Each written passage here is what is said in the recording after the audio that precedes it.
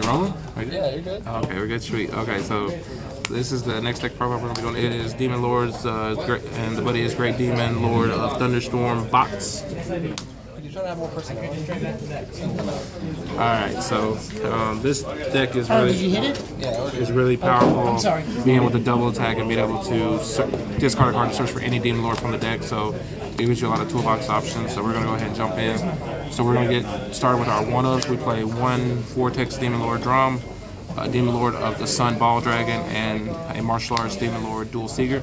So this, so the drum is a 6/3/5 with put the top card of the deck into this card still on pay gauge. So at the beginning of our attack phase, if this is on our right, we're able to destroy all monsters on the opponent's left and right.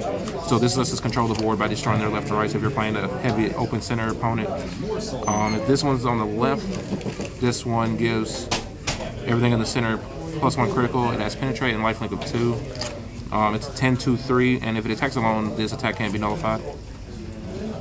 And then we have a 8/2/8 being Dual Seeger. He's a you put 2 cards from the top from your deck into this card still on pay 4 gauge.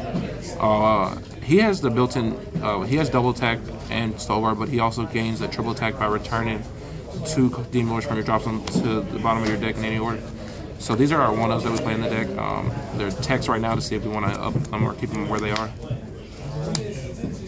Next we play 2 Quintessence Crystal Demon Lord Thor.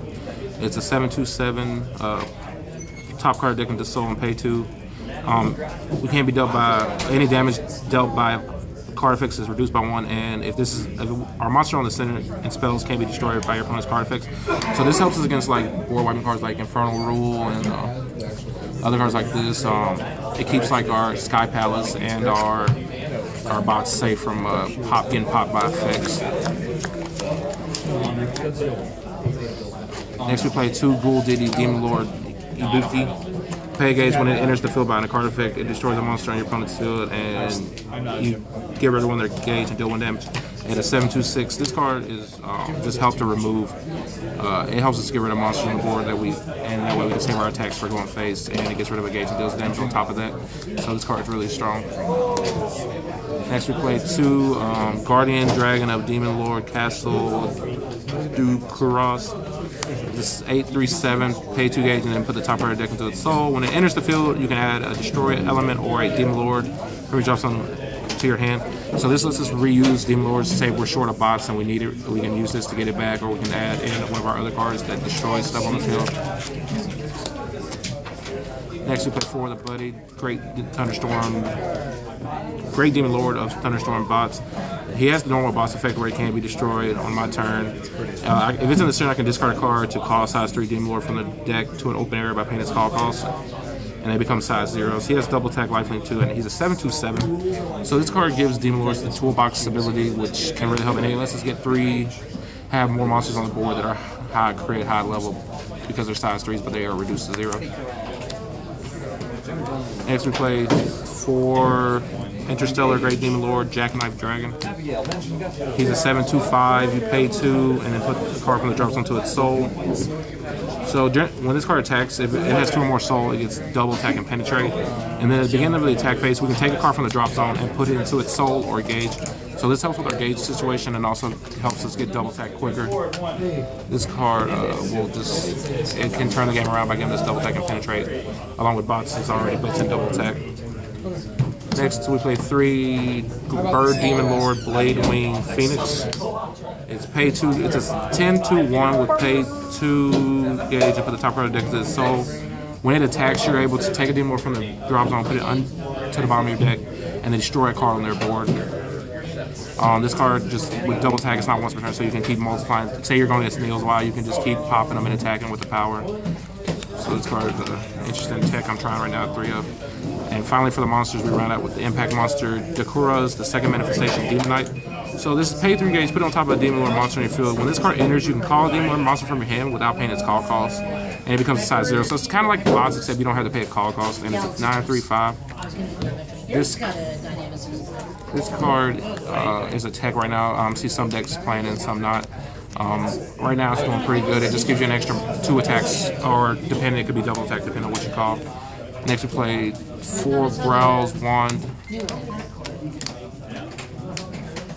Pay a life to equip. It's 2/1. Rest it to gain a gauge, and then it reduces lifelink by 1. Takes care of the lifelink problem on some monsters and gives us the extra gauge.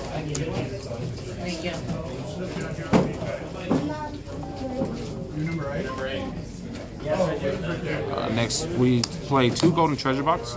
If you're 6 or less life, you mill the top card. If it's a monster, you draw equal to its size. Anything else, you gauge and draw. So in this deck with mostly size 3s, you can just play golden treasure box and then draw 3. Again, this is just a tech to see how it works right now. I like it so far. Next, we play 4 hidden crossbows. Destroy a monster with 3,000 or less defense. So this helps when they have the link attack to get over like bots and stuff. You can just hit,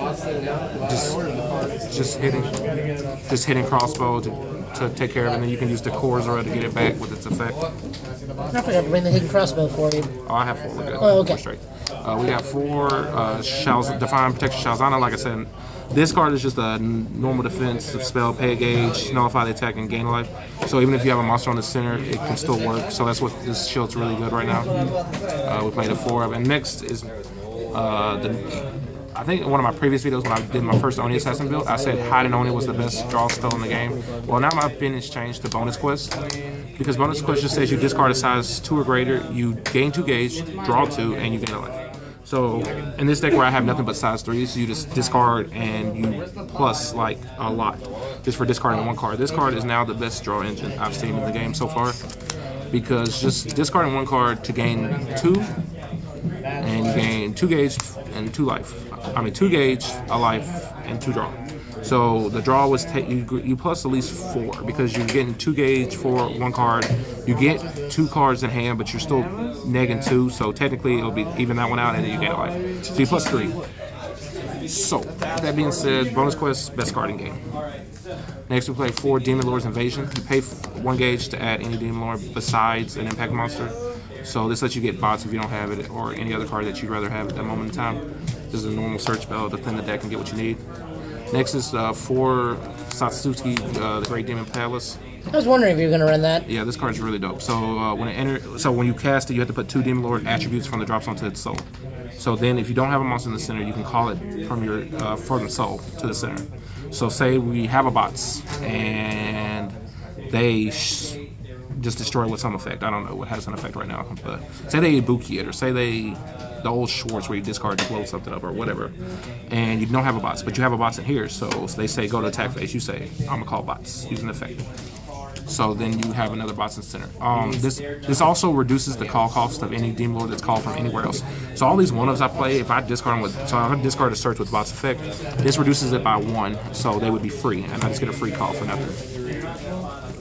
And finally, we play 4 the new shield for Demon Lords. It is Abominable Ritual with our crazy favorite card ever, Ibuki on it, acting crazy looking. Nullify if the Demon Lord's being attacked, you gain a gauge, gain a life. So another good shield that's pretty much free. This is one of my newer decks. This is one of my favorites, probably out of the 3 that I'm showing throughout this week for y'all. I like this deck a lot. I see a lot of potential, but I still feel like they should get some more support. And that's it for the deck profile.